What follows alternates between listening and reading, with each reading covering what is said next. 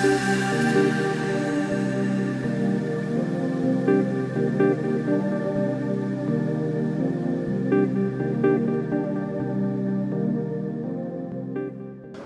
session we have focused deliberately on the maritime sector, but DGI is very traditionally a sort of land-focused event, shall we say. So this year we've looked at trying to introduce some of the maritime issues that people have.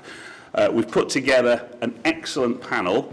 The way I look at it, we have representatives from at a very high senior government level who have run major organisations, with Admiral Moret, who used to be in charge of NGA.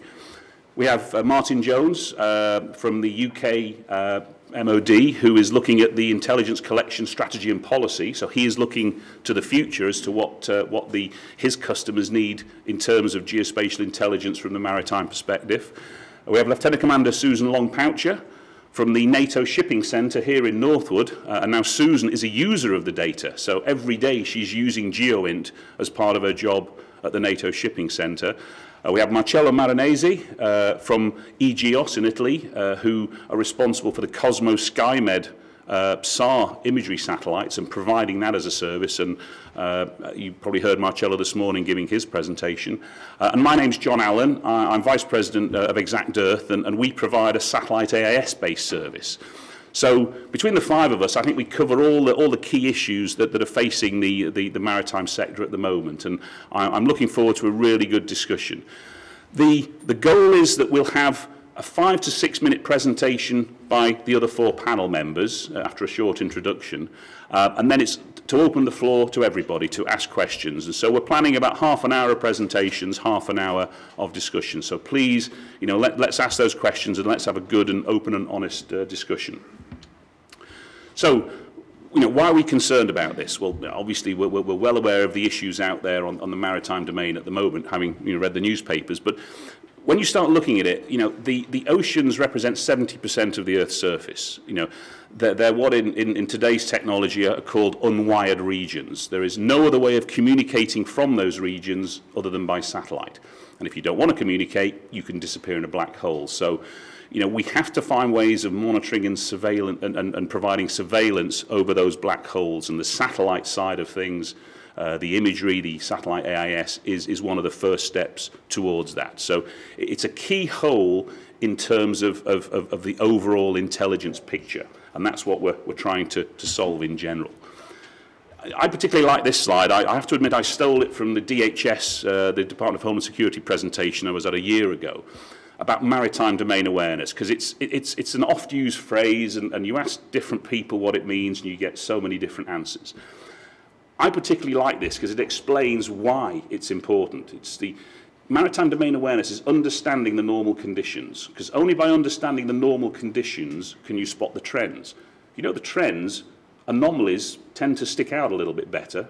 Once you know the anomaly, you can then target your other assets, maritime patrol aircraft, surface vehicles, etc., to go and find out what's happening. So understanding what's happening out there is not just focused on one incident, it's a continuum. You have to understand globally what is happening to understand some of the issues that are affecting the smaller regions. So that to me is the key definition. It's a continual process and a global effort. We have to look at the whole thing from a global perspective. A lot of you are familiar with the AIS sites on the web, and obviously you have access to your own data. But when you look at the AIS sites on the web that provide data, that's the coverage. The black holes I was talking about, we can fill those in from satellite. So this is what satellite AIS can do. We'll talk later about how that integrates with some of the other applications. So again, the truly global view. Down to a specific ship. Now you'll recognise this one from the news. I think this is actually coastal. I can't make claim to this because the captain obviously went very close to the coast on that one as well. And if you look at this, he's obviously got wheels on the boat for that one. Surprised they didn't check for scratches on the hull before they let him out again. But again, just using AIS, not just from a real-time perspective, but for analytical purposes. In New Zealand, they're analysing the Rena, the ship that ran aground there. They're tracking, everywhere he went to see if there's any indication. So there's a huge raft of information out there that can be provided by things like this. And then radar imagery. You know, Marcello will talk a little bit about radar imagery. Again, widely used in the maritime domain. It can look, obviously, you know, through cloud. It can find things that it gives you information about something on the surface. You know, that's what it gives you. So together with other information, it lets you identify those vessels. So these are vessels, say, from the radar image. What you can then do with combining it with AIS is suddenly get that extra information, the course, the speed, the direction, all those sort of things. So the message here is it's not just about one data source, it's about many. You know, one data source won't do it. Combining and integrating and fusing, as we've heard from most of the speakers, is important. And I hope that's the message that will come out from the panel discussions today. Okay, that is my very, very quick introduction. So on that basis, I've suggested to the panel that they sit down here so they can watch the presentations. Then when the panel starts, we'll get them all up here to answer the questions. But I'm very pleased to introduce our first speaker. I've asked them to give a little bio. I hate reading out these long lists of what people have done, so I'm going to let them explain who they are and why they're up here, and then talk a little bit about what their views are on the whole issue of maritime GeoInt. So, Anne Mulmeret, please.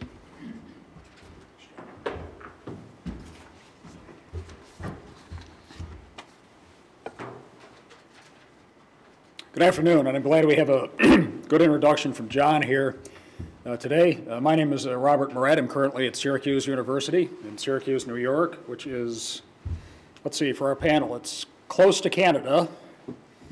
It used to be part of the UK a long time ago. Let's see, Little Italy in Syracuse has the best Italian food outside of Italy. And I think I've got everything covered there for now, so that should take care of the countries we're looking at today. Before, my previous assignment was at NGA as part of the great leadership team that was there and continues to the present day. Before that, of interest to this audience, I was the Director of Naval Intelligence in the United States. Before that, I was a Vice J2 on the Joint Staff for several years, then a series of other assignments in the Navy going back to the mid-1970s. I just have two slides this afternoon that I wanted to use as a kickoff, really, for the panel discussion. The first one has to do with international maritime demand, similar to what John has already touched on, and then I have a second slide that talks about some of the responses that are perhaps most important as we deal with the things that we're being looked to for today. And the first is the increased emphasis that we have all seen on the global commons, which are more and more a part of the security concerns that we have around the world today. I'm sorry to say that of the three global commons, the high seas are probably the ones that get the least attention.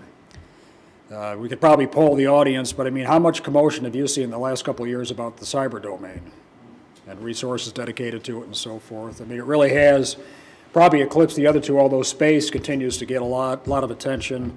And to some degree, it's useful to reiterate the importance of the high seas, the maritime domain, and its importance relative to the other global commons, which are getting so much of a focus around the world today. Second point, changes in worldwide maritime security missions.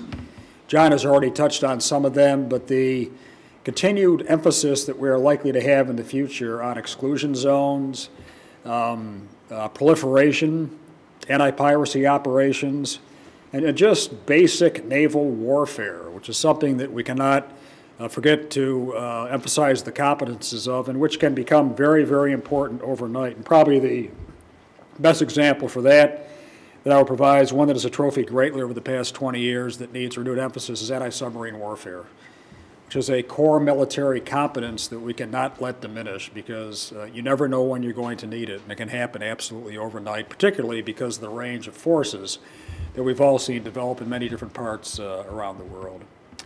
The constant demand for both civil maritime and the navies, I put both of them up there in that order with some forethought, but the demands that we have for safety of civil maritime missions and the way that navies support that commerce around the world, and the operational support that you need, intelligence and otherwise, to have a common operational picture that applies not just to navies and military forces around the oceans of the world, but also for civil maritime support, as we have seen in so many places, to include the Horn of Africa.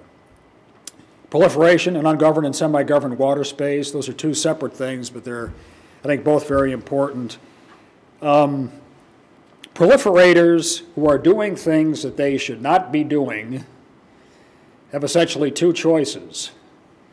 They can either proliferate over the oceans, or they can lease very expensive, dodgy aircraft to carry weapons and technologies from one country to another country. And most of the bad actors around the world that do that tend to be far away from each other, so they shy away from the airborne dimension.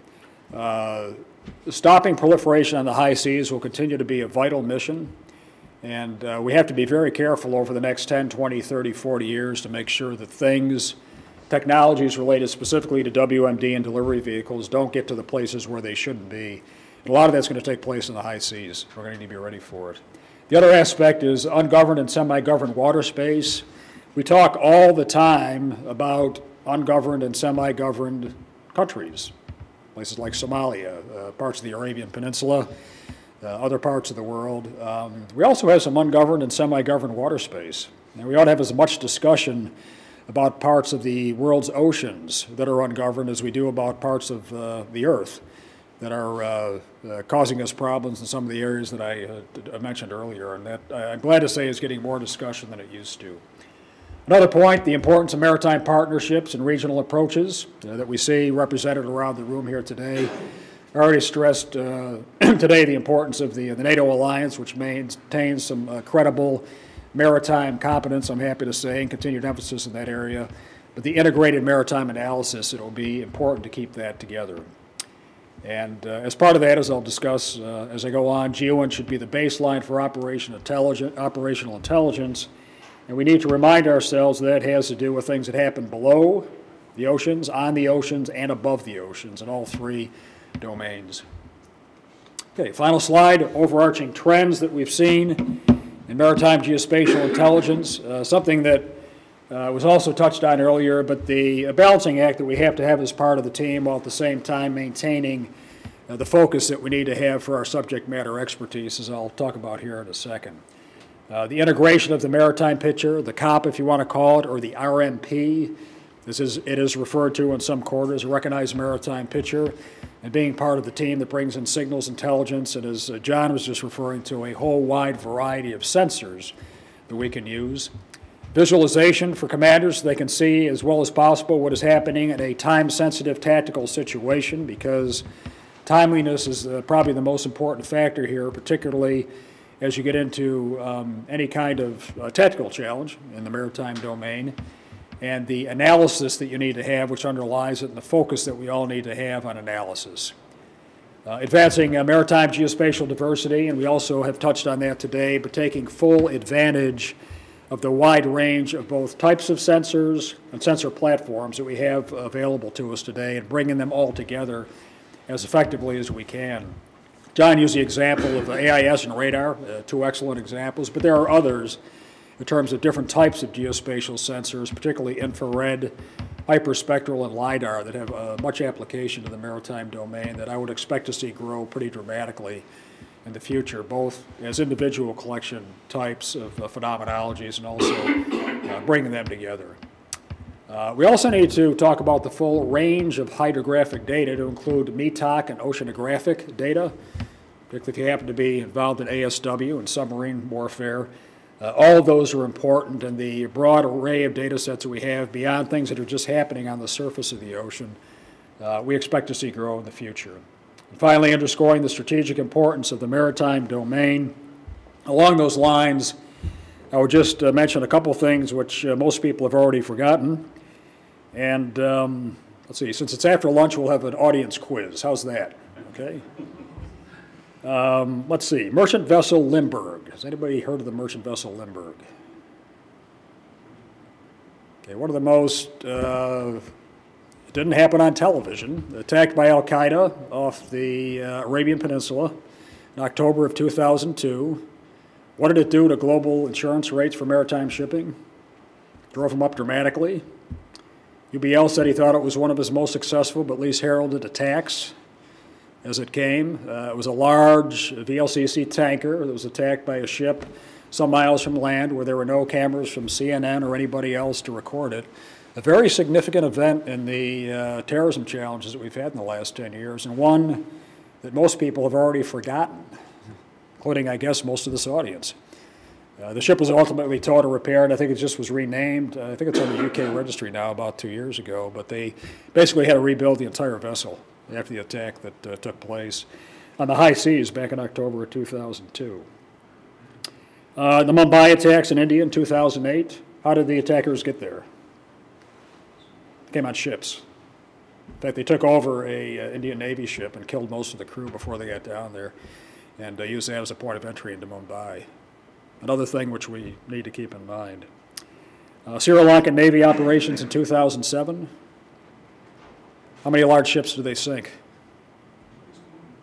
3 and then a 4th. They did 3 in one action, very large action on the high seas, about 300 miles south-southeast of Sri Lanka, in which they took out some LTTE supply ships that had been making life pretty miserable for them a long time, and destroyed and ultimately sunk 3 of the ships, and then a separate action a few days later sunk a 4th one. I don't have to talk to you about the USS Cole attack, which took place in 2000, October of 2000. All the piracy activity that continues to take place in the Gulf of Aden, the Gulf of Oman, the South China Sea, and also in the Straits of Malacca, other places which we don't pay quite as much attention to. And the mortar attack by al-Qaeda elements in Jordan on USS Ashland and USS Kearsarge in Aqaba in August of 2005. And I could go on. These are just a few examples I would provide for you. The point I'm making is there are a lot of things happening on the world's oceans that people aren't paying attention to. And I think it is up to all of us to remind people occasionally that some very important events are happening on the high seas. And you won't see them on network television because there aren't any television cameras out there to record them. So they're not quite as spectacular in terms of the media being able to look after things, but they're very real. The one exception to that, I've come to find that on YouTube there's some spectacular and gripping image by the attacks by the Sri Lankan Navy that I've referred to earlier. That's all out there in the public domain.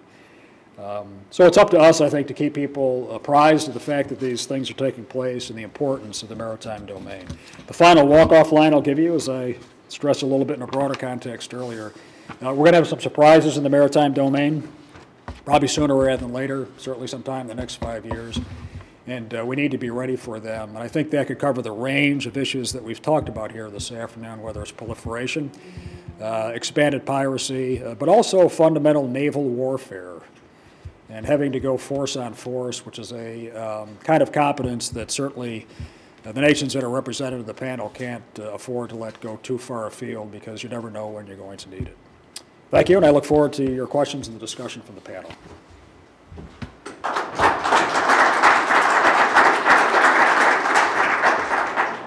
Excellent presentation. Thank you, Admiral.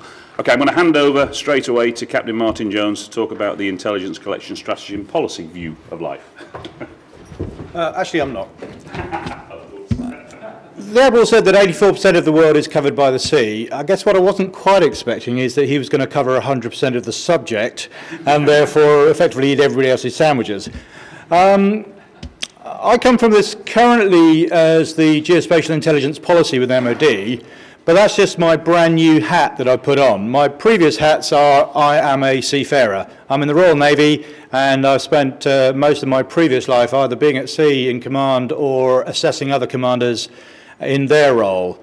In my background, I'm a METOC in US language, I'm a hydrographer in British language, or in our new language, I'm an HM. Hydrography, oceanography and meteorology. So my time has been as a data gatherer, but also as an analyzer of that data and seeing how that data is, relevant to what we do. One of my concerns for the panel today is, and I don't want to underestimate the importance of the recognised maritime picture of the white shipping, as in merchant shipping, and whether it really is white or whether it is up to nefarious activities or anything like that. And we all know how important counter-narcotics is, we know how important counter-proliferation is, counter-piracy, counter-terrorism, and all these things tend to make us focus and concentrate on that which is happening on the surface and how the various intelligences and sensors, especially those that are geospatially connected, can give us the information to not necessarily give us that information superiority, but to enable us to use the very, very limited resources we have for that massive, massive area in which we operate.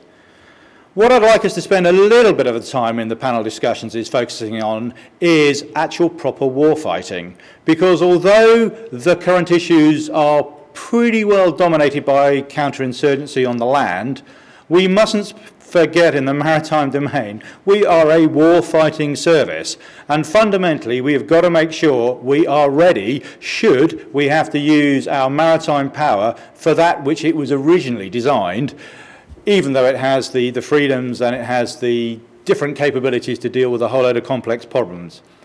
And the particular area that geospatial intelligence can support and that I would like us as an audience to concentrate on is the underwater domain. Now, clearly, the Admiral didn't let that one go past. He covered it. But I'd just like us to focus a little bit more on that. And there's a whole lot within the underwater domain that is supported by intelligence, either supported by the acoustic intelligence and how that's geospatially connected.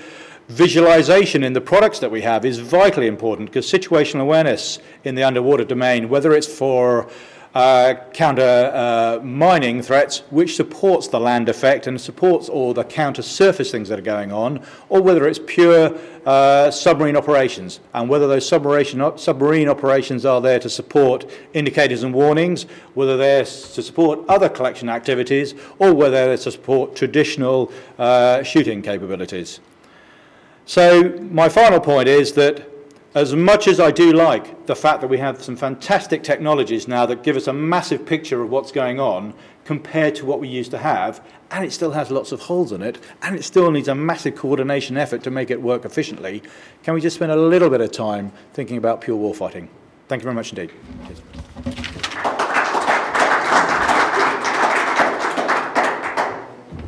Okay, we're going to move on very rapidly to Lieutenant Commander Susan Long-Poucher from the NATO Shipping Centre, and Susan's going to talk about us, or tell us about her day job.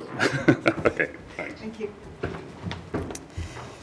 Thank you very much. It's a pleasure to be here today. I'm not going to spend so much time talking about me, but rather what I do, because I think if I spend a moment to talk about what I do and we use the current counter-piracy operations as an end user of this geospatial information, it'll paint a picture for how it can be applied, I think, in many other places as well. I am next, okay. I won't go in any depth of these ones, but just to give you an overview of what kinds of things we need to be thinking about when we talk about geospatial information use within counter-piracy operations. I need to put it in context for you. I'm not sure what the level within the audience is in terms of the maritime domain, and even less perhaps about counter-piracy operations. I think each speaker now has done a good lead-in for the next one because my previous colleague has mentioned two things. One, the worry about merchant ships being up to nefarious activities, and he's speaking very much like a warfighter who thinks of any other ship out there as a potential target. I'm on the opposite side of the coin. And he also said, let's get back to real warfighting. I see a gray hull out there, a naval ship out there for their sole purpose of keeping freedom of the seas for navigation, for the pliable economic trades. So fight if you need to, but your main purpose there is to let's keep shipping safe, no different than it was 300 years ago when the pirates of those days were plundering economic trade. So I'll bring us back to the other role as opposed to just straight warfighting. The NATO Shipping Centre, just to put some context again, we are the permanent point of contact with the commercial industry, being that hub between the Navy, and industry. And when I say industry, not just ships at sea, every aspect of the commercial shipping industry, whether it's the ship owners, industry associations, insurers, builders, ship registries, national shipping authorities from a governance perspective, anything where there is interaction between NATO from a military side and the industry, we are a point of contact. We don't deal with all those things and we pass them on, but we are basically the hub. That's the first thing we do. The second thing is be engaged in the actual day-to-day operations of whatever NATO is involved in the maritime domain. Right now, the flavor of the month is piracy. We've also still maintained a counterterrorism role in terms of tracking things in the Mediterranean, and we've just wrapped up working with the Libya campaign as well. We were tracking ships. So tracking ships transiting any area of operations for which NATO is engaged. Because we are tracking ships and we've made these relationships with industry, we can then advise the shipping industry on threats and current operations, deconflicting shipping from where there are military operations if need be. We can also speak on the other side and advise our commanders about shipping industry initiatives, shipping trends, and be engaged from that perspective. So that sets the stage of where we are and how we speak both languages of both industry and naval talk. In terms of why it's important and what our role is, why we're doing what we're doing, it's to avoid this, having victims of piracy. And you look here, the one on the far right, which is the iceberg, which has been basically abandoned by its owners, which also means the crew has also been abandoned. They've been in captivity for 18 months now. The one on the far left on the bottom there, that's the motor vessel owner as well, abandoned and crews spread out. And then the one on the top left, Pacific Express, not captured by pirates, but they tried to burn out the crew who had safely secured themselves in a citadel. And this was the result. The pirates were captured, all of them in a variety of ways, victims of piracy, all increasing the impact on shipping across the whole domain of the industry. How do we avoid this? We produce some products, and the main ones I want to bring to your attention. And what I'd like to do is illustrate what it is we need to do, how we do it, and therefore how do we use the geospatial information that we need. The two main products that we produce, this is just a snapshot from from many things that are available on our website. But this one in particular here, it's what we call our PEG map, the Pirate Attack Group. This gets updated as many times a day as we need to based on information that we receive of where the threat is to merchant shipping.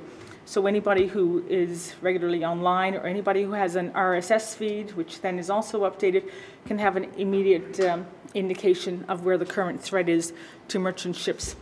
And the prime people that receive this, of course, are the masters on board, company security officers, and owners. What it allows us to do is give them a better time awareness and time preparation for taking the necessary evasive action. But we need to build these. And we need to build these, and we need to know where ships are. For the counter-piracy operations that we have right now, ships are required to check in, and they call in to the Maritime Security Center for the Horn of Africa, which is manned and organized by the European Union Naval Forces, which we work very closely with. I'm speaking on NATO's part today, but really the things I'm talking about are encompassing all the players in terms of the coalition navies who are one and the same in terms of our objectives here. UKMTO, the UK Maritime Trade Organization, they have an office set up in Dubai, and ships also check in with them when they get into the area. Then feed comes in, information comes in to us, and we monitor and track everything, and we relay information back out to everybody. So we have a reporting network, and as long as ships adhere to what they're supposed to do and actually check in, that works out fine. Not all of them do, unfortunately, and it is part of, the Admiral mentioned the best management practices, and it is part of the requirements of the recommendations for merchant ships to check in so that we all have awareness of where the ships are. As was mentioned, the recognized maritime picture. We're trying to build this so that we can make effective decision making. The key things we're using here that I'm illustrating, of course, is the AIS data we get. This format alpha is what I mentioned in terms of checking in. We get sites from any other task force assets that are out there. All comes into us, and we can build a comprehensive RMP, again, to have situational awareness. The one up here, another kind of information systems, it's long-range identification and tracking. And if anybody is not familiar with it, it's something that's come out as a result of one of the IMO safety of life at sea requirements that ships must forward their information to their flag states and as well as the nation of their next port of call. We've made some arrangements with the nations, the flag states, that information can be passed directly to us. Some is passed directly to us, some is passed directly to MSC HOA, based on political decisions and where nations are willing to share national data. we think, certainly within the military, about the sensitivities of our classified information. From a commercial sensitivity perspective, there's also concerns about who gets what information about a commercial venture as well. But these two, in terms of geospatial information, this is what we rely on to contribute to our picture here. What we can do with that then, with all the information coming in, as I mentioned, we're able to put out our warnings to security companies, the company security officers, and directly to the ship. The biggest thing that we've been doing that certainly has had the most oomph and bang for the buck is finding out that we've just received information that a ship has been attacked, a ship has been able to repel that attack, but that pirate is still out there. We've been able to see where the attack took place, determine what other ships are in the vicinity of 100 nautical miles, and phone those ships directly. As we phone them, emails are also sent both to the ship and to company security officers and owners. It's very nice. I was at another presentation last week with a Greek ship owner who I wasn't even in the conversation, who was talking about this process to somebody. And he said, I know it works because I got the email, I phoned the master to let him know, and he said, I am on it, they just phoned me as well. So that's probably the biggest thing that we're able to do in terms of preventive. And why is that so important? We have very limited resources out at sea right now in terms of hard assets, in terms of ships that are out there and aircraft that are flying. If we're able to use information in the most wise opportunity, the wisest way possible, we can limit the number of hard assets. We can't chase every single ship, every single pirate that's out there. We can't have a ship in every single corner, in this instance, of the Indian Ocean. But if we can use information appropriately, then we can better our chances of actually having capturing where they are, and most importantly, what we're doing is seeing and detecting where pirates are, and then warning ships off. The challenges that we face, though, is that we still need to maintain the real-time positions, and if we don't have, if AIS is turned off, or if we have holds, we miss out on that. The ships call in, but we don't always have a good match of real-time position.